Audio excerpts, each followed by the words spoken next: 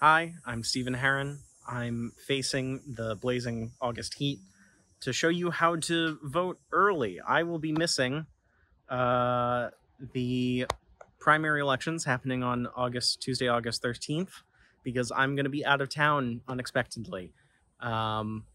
These are real life situations that can happen to anyone, including you, but it shouldn't stop you from voting. And I'm going to be telling you how you can vote early. You can request a mail-in ballot up to 45 days in advance, and it has to be returned by 5 p.m. the day before the election. Or you can show up to your city clerk's office, which is what I'm doing now, and grab your ballot in person. Hi there. I was hoping to pick up a ballot, an in-person ballot early. A ballot? Yep. When you arrive at the clerk's office, they will give you a voter absentee ballot request form that you have to fill out. After you fill that form and returned it to your city clerk, they will hand you all the materials that you need to either send your ballot in by mail, or you can vote right there in the office, which is what I'm going to do today. You'll get your ballots. Because this is a primary, you can only vote for one party's ballot. You'll receive an envelope to put your unvoted ballots. You'll receive an envelope with instructions on the ballot in which you vote. You'll receive a separate set of instructions and a return envelope if you are mailing it.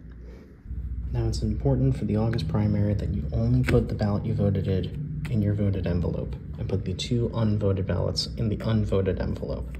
It's also important that both of these are sealed, or else your vote will not be verified. For a general election, you will only get a voted ballot envelope. And then once these are sealed, it's important to put them in the return envelope and seal that as well. Once your votes are sealed and certified by signing, you can put it back into the return envelope. Back into the return envelope.